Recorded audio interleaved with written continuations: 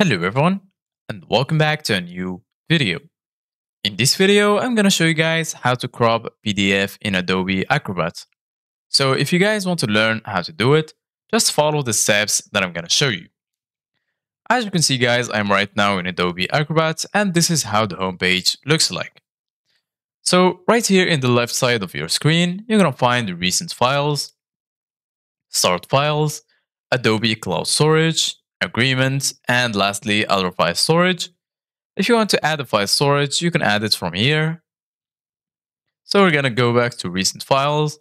In the top, you're going to find menu. And right here, you're going to find create. Right here, you're going to find recommended tools for you. If you want to see all the tools, just click on see all tools. Under work with the PDF now, you can click on open file and then choose any PDF from your computer to work with. So for example, I'm going to click on this PDF.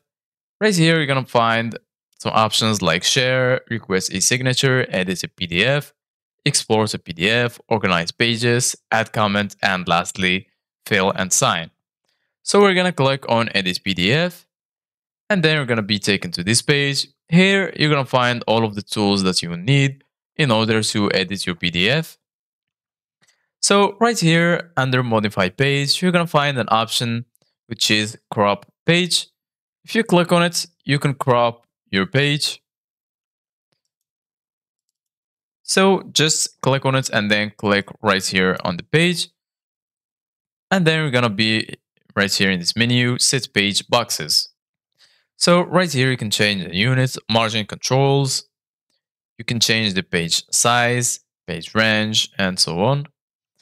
So once you finish cropping your page, you can apply it to all the pages in the PDF and then click on OK and your changes will be saved.